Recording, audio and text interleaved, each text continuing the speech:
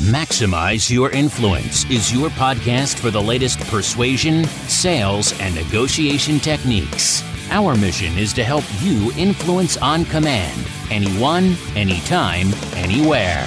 Your host is the author of Persuasion IQ, Laws of Charisma, and the best-selling book, Maximum Influence. Now, your host, Kurt Mortensen. Howdy-ho, and welcome to Maximize Your Influence. Good to have you here. Good to be here. Kurt Mortensen here. This, of course, is Maximize Your Influence, where you're going to learn how to maximize your influence, your persuasion, negotiation, your mindset, your people skills, your emotional intelligence. Said it before, what we should have learned in school. That's my passion. Get it out there. Let's learn the skills that make the big difference, not only for our happiness, our relationships, but for our income and our success. It's there. Spread the word. Tell your family, friends, and enemies about the podcast. It's on iTunes, Spotify, Amazon, and iHeartRadio, all under Maximize Your Influence. So we're going to talk about today some of those annoying things that you're saying. I'll put money on. One of the things I'm going to be talking about today is in your vocabulary, which rubs people the wrong way, which causes them not to like you. A bad subconscious trigger just doesn't feel right, and it's just programmed in our brain. The salesperson says, oh yeah, trust me. Oh, I wasn't supposed to trust you before? Well, honestly speaking, well, you weren't honest before. We see them all the time. It's like, did you really say that? Okay, they did. And we're going to address that. So I do appreciate the feedback. You can send me an email anytime at kurt@maximizeyourinfluence.com. And remember, we use your email on the show.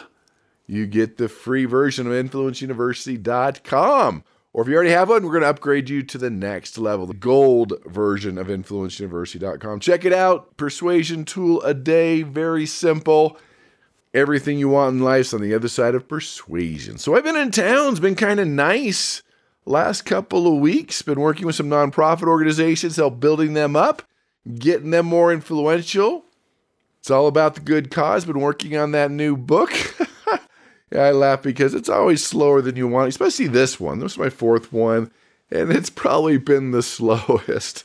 It's interesting. The first one was relatively slow. I put a lot of research. I mean, thousands of studies in that one. Second one's faster. Third one was even faster than that. But this fourth one was like, I can't tell you why. But it's always been put on the back burner, maybe because I'm just busy and it hasn't been put as a top priority. But teach some college courses. Got to get those college kids in on the soft skills, that emotional intelligence. And then I'm off to Indiana this week to teach a high-level group on the power advanced negotiation, not the basic stuff. We're talking the high-end power and negotiation skills and their dirty deeds. Not to use those dirty tricks, but just be aware when they're played on you. So let's get into our geeky Scarly article.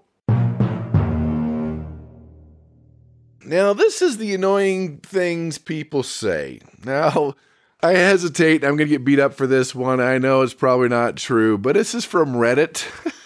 So this is probably not up the same level as journal of psychology or marketing or fill in the blank. There's a journal for everything. But I'm going to use it anyway. Have fun with it.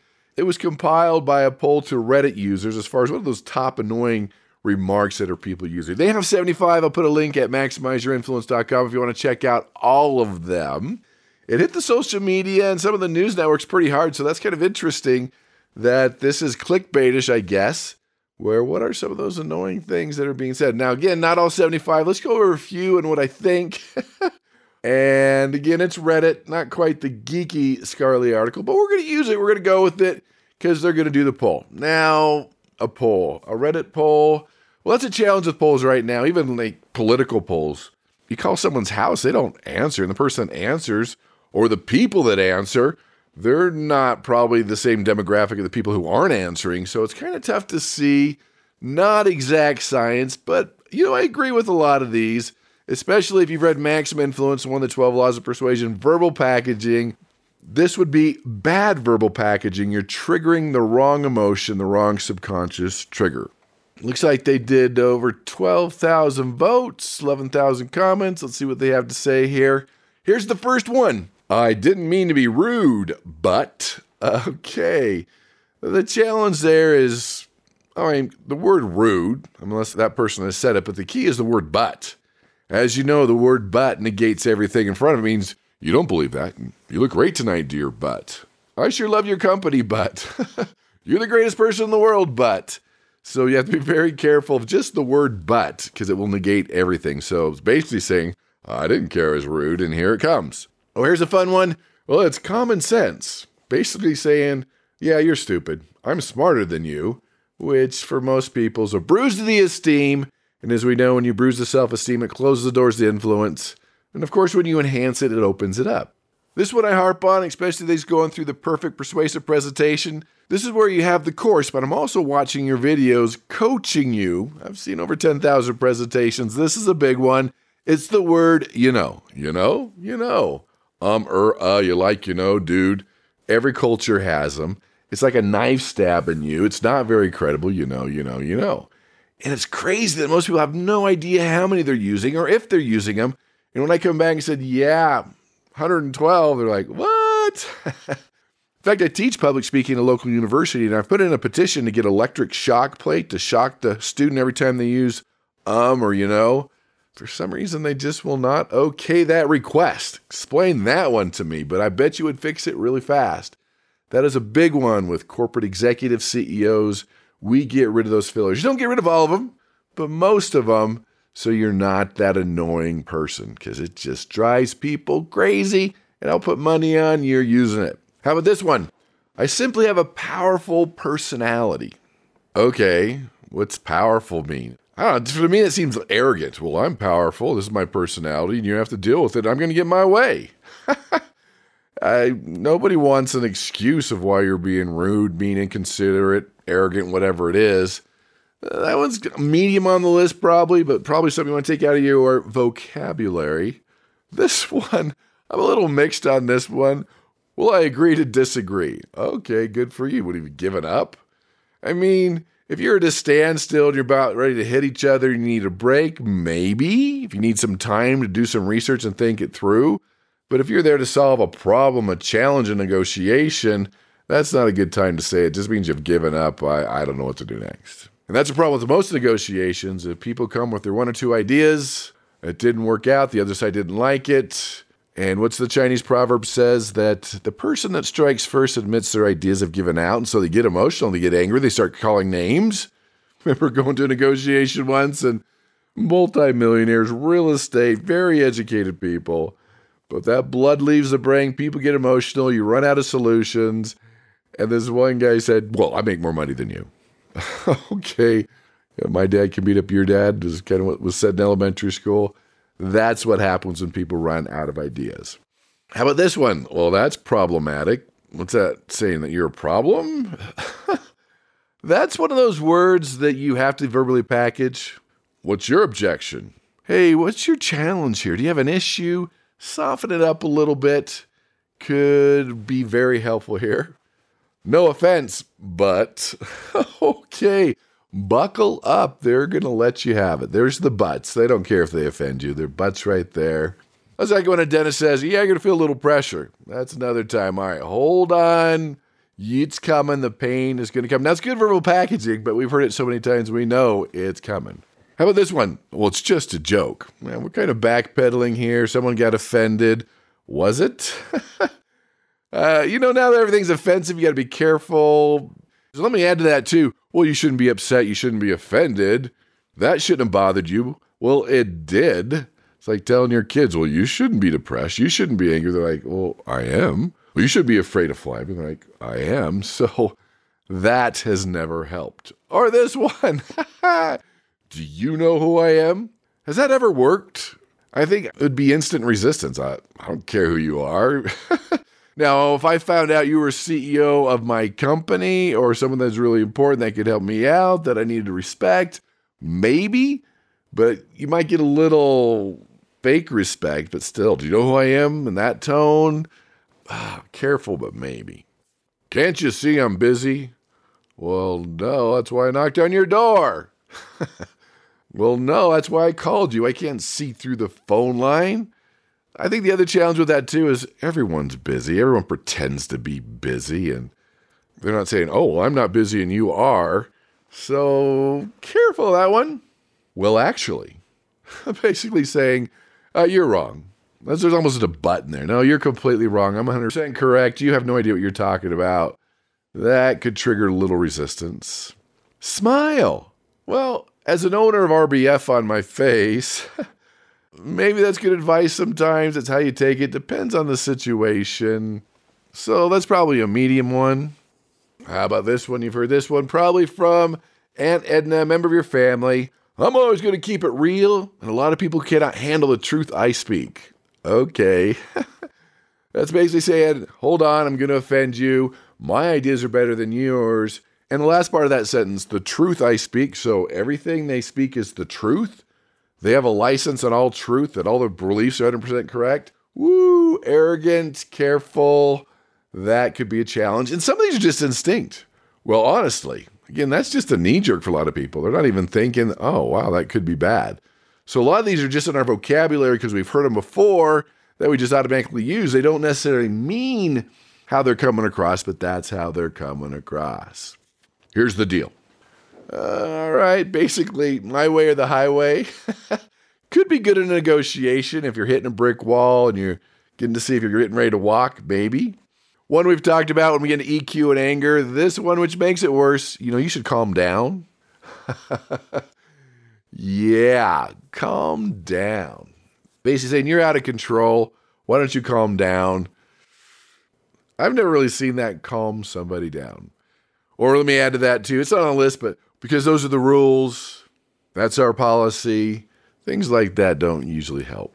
Well, if I were you, all right, buckle up. Unsolicited opinion coming. They're going to give you advice whether you want it or not, which could cause resistance. A lot of people don't want to be told to do. They don't want unsolicited advice. They don't want advice in general. That's why here at Maximize Your Influence, we teach you to help people persuade themselves instead of telling them what to do. I had a good chuckle on this one. Are we there yet? Or my favorite one as a kid was, if we turn around right now, are we more closer to home or a destination? So as a kid, probably not a big deal. As a parent, that can drive you crazy. Or speaking of parents, because I said so, because I'm the mom, I'm the dad, I'm the parent. Yeah, that's a lot of resistance. A lot of resistance there. I think you already get that one. This goes back to the joke one. It's just a joke. I'm just giving you a hard time. I'm just playing with you. I've used that before. I have learned through life that some personalities just don't handle teasing very well. I come from a family of teasers. We tease in our family. But I have noticed with exchange students that some cultures just don't get the teasing, the sarcasm. So that could be a function of the personality. Did you bruise their esteem? Do they get it? You're just playing? Was it really a joke? Or are they taking it personally? And I have noticed that specifically with personality and culture. Well, everything happens for a reason. That may be true, depending how you look at the world, but when you say that right after something really hard, devastating, tragic happens, even though it may be true, people don't want to hear it at that time. That doesn't make it all better. Oh, everything happens for a reason. Chin up. Things will get better. You have to have a little time or water underneath the bridge before you let that happen. Here's one on the list. I don't know. I use it all the time. It's a no-brainer, but it made it on the list. Maybe it's something I need to take out of my vocabulary. Let me know. I love it, but maybe there's a negative side to it. Maybe it's calling somebody dumb. Yeah, well, I've got all the brains. It's a no-brainer. You have no brains because you don't get it. Maybe there's something there. Or you hear in meetings, well, nobody cares. Well, that person's bringing it up for a reason. They obviously care or thinking about it or it's important to them. There's a reason for them to bring it up. They're talking about it. So that would definitely be one of those. Now, if you look at all of these, it's pretty interesting that the bottom line, the underlying message that's being sent with most of these, again, some are worse than others. I'll give you that. Some we could probably get away with. But again, these, hey, the scientific source of Reddit, they have to all be right. The underlying message is, hey, you're dumb. Doesn't matter what you think. I don't care about you, your beliefs, or your feelings. It's all about me, so deal with it. Just to kind of non-sugarcoat it. Make it a no-brainer. I'm saying it right there. Just be more aware of these phrases and words that you're using. Remember law of verbal packaging, that every word you use can attract or repel. They have emotional triggers. They have feelings. You can not be biased with your words.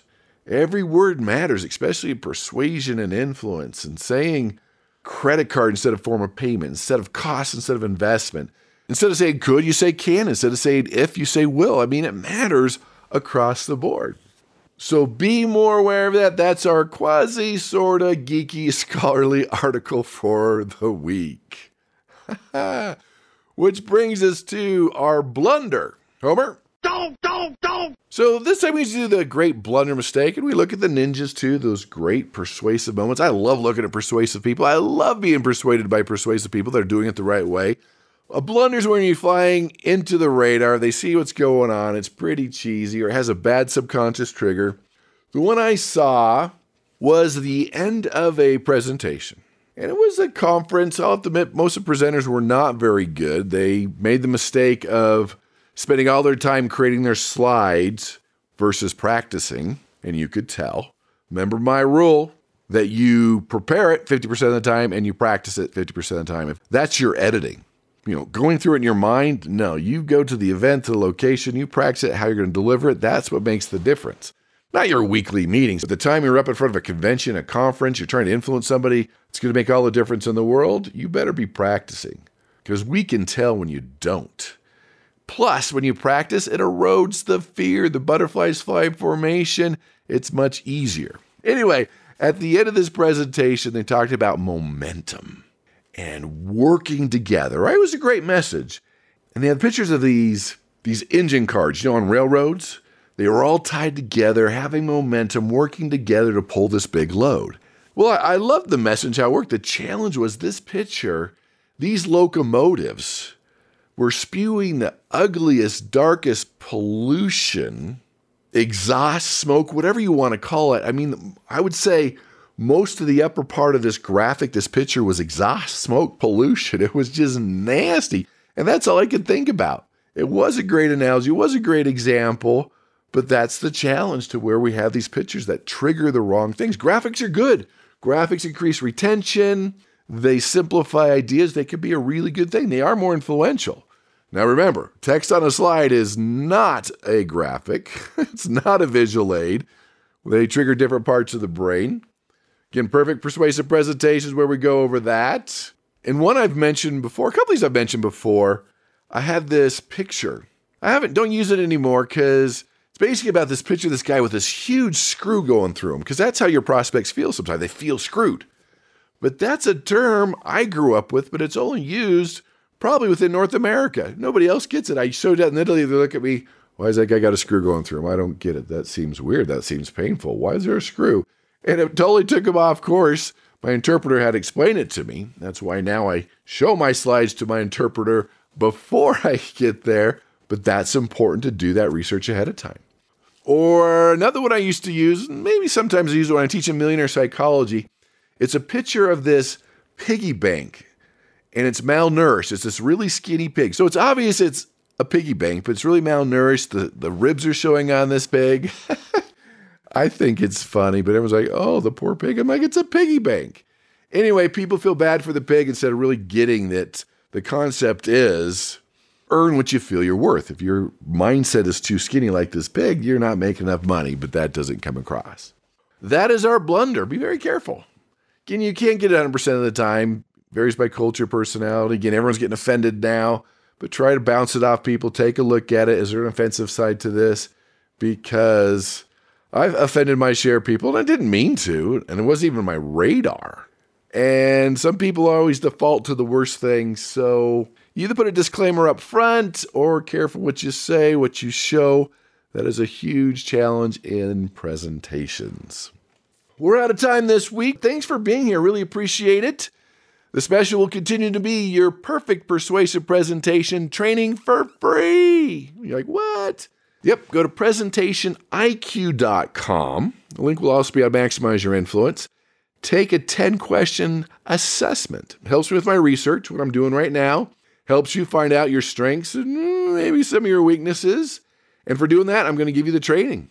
The video training on how to create the perfect persuasive presentation with the templates, everything you need to know. It's all mapped out, the visual aids, exactly what to do. That's my gift for you. And if you want to really take it to the next level, I also offer some consulting there to help you out to watch your presentations.